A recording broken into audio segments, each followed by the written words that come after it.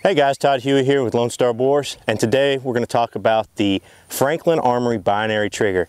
Now I met with Franklin Armory and I picked this trigger up back at SHOT Show. I've been playing with it for a little bit now and I'm going to let you know what I think about it. First of all, this is my LWRC M6 IC Enhanced. It's a 5.56. I put it in this rifle because, as you know, I like the 6.8, I like the 308 for hunting hogs. I think the 5.56 a little bit on the weekend for hunting hogs. Of course, with good shot placement, with good bullets, Barnes sent me some of their TSX bullets that I'm going to try in the 5.56 on hogs. I know it works great on coyotes and it works okay on hogs, but there are much better choices out there.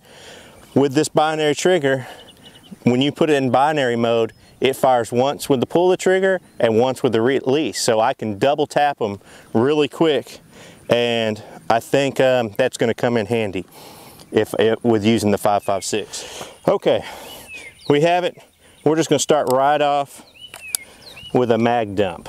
So you have safe, like a normal AR, semi, and then where full auto would normally be is what they call binary mode.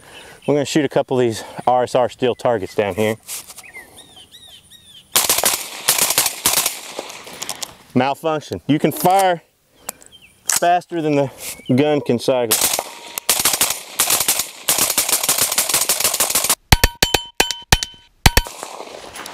That was a full 30 round magazine right there. Okay guys, we just dumped the mag. We had one malfunction. That was for me shooting too fast. This trigger will actually fire faster than the rifle can cycle. I'm pulling the trigger before the bolt's already closed and the hammer's following the bolt back up and not firing. So I really have to think and control the speed. I mean, because it will shoot too fast. I have to really slow myself down and practice with it. Another thing that I forgot to mention in the opening is all my LWRCs have the Geisley triggers in them. Very nice, very awesome trigger. I've been spoiled by them. This is no Geisley trigger. I mean, if you've been using them, you're gonna feel. If you like to use the sear reset like I do, it's not gonna be the same. But again, it does something totally different that the other triggers do not. I mean, as you saw, that was a 30 round mag that quick. What I'm gonna try to do here is I've loaded up a couple of mags with 2 and 3 rounds. I'm going to try to do some magazine change and replicate the problem that I saw. My major beef with this trigger system is when you do a magazine change and you're still in binary mode, when you run out of ammo, you run dry, it will not fire sometimes unless you go all the way back to safe or semi-auto mode. So here we go. It's already in binary mode. Let's see if it'll fire. It fired. That was 2 rounds, 3 rounds in this magazine. That was 3 rounds. 2 rounds. It fired. It did not do the binary mode there. It only fired once there for one reason, but it did fire.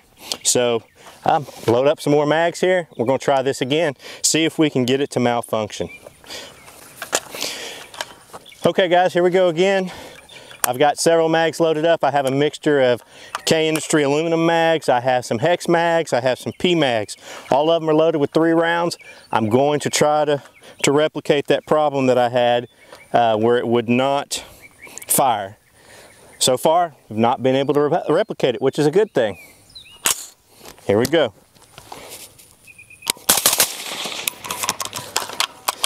Fast 3 rounds. See, it's not firing when I pull the trigger. There it is. Now watch, it'll fire when I let go. See? So it fires. Let's see if it'll do it again.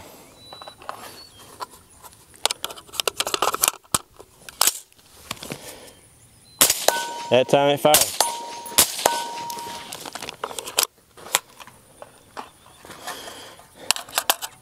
I'll do this one fast, see if it makes a difference. It did not fire when I pulled, it fired on release. So, I mean, it's still fast, But just know, when you squeeze the trigger, it does not always fire. It is firing on release.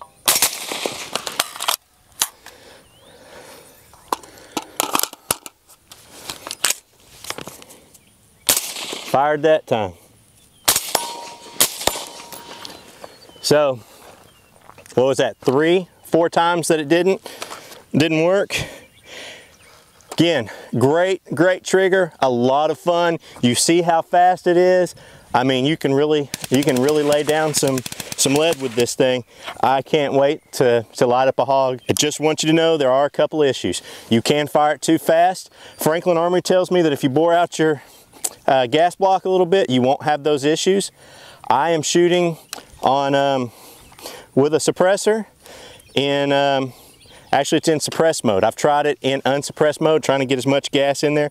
I'm still able to make it malfunction. If you think about it and you practice with it a lot, you can get really fast and really good without doing it, but you can easily get carried away. So if you get excited, you start squeezing that trigger, it's going to cause problems. If you like the sear reset, the sear reset in semi-automotive is okay. It is definitely not a ghastly trigger, but it is okay. In binary mode, of course, there is no sear reset. Your sear reset fires for you. So it is pretty awesome. Love the trigger. I highly recommend it. If nothing else, just to get out there and blast away. I've never switched out a trigger. This is my first trigger to switch out. There are some shims that I had to use, but I took it out. I was done in 15-20 minutes and no problems. Everything worked great. So it was an easy switch for me. So I hope you liked the video. Please comment below, ask any questions. If you have not, like our channel and please subscribe.